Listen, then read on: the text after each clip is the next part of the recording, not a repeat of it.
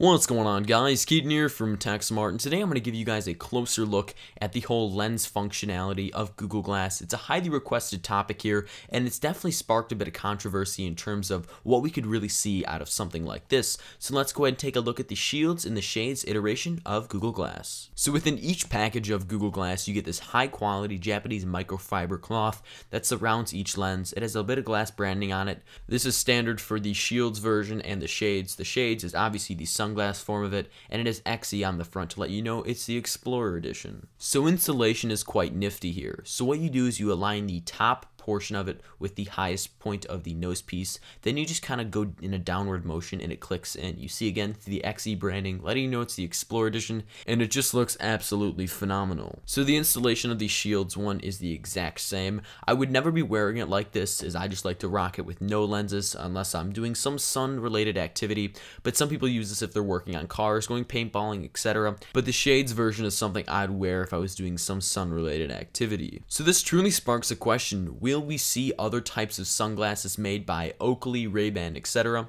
It's something I would definitely be interested to see. There's different types of sunglasses in terms of different colors. So just here is me wearing the shades version with white Google Glass. I think this was the absolute best combo, as I didn't really like black on black, but white on black looked absolutely fantastic. Thank you guys so much for watching this video on the shields and shades demo of Google Glass. If you guys enjoyed this content and definitely want more, go ahead and drop kick the like button, as it lets me know that you're feisty and you are really craving this Google Glass. Thanks again, and I'll see you in my next video. Bye-bye.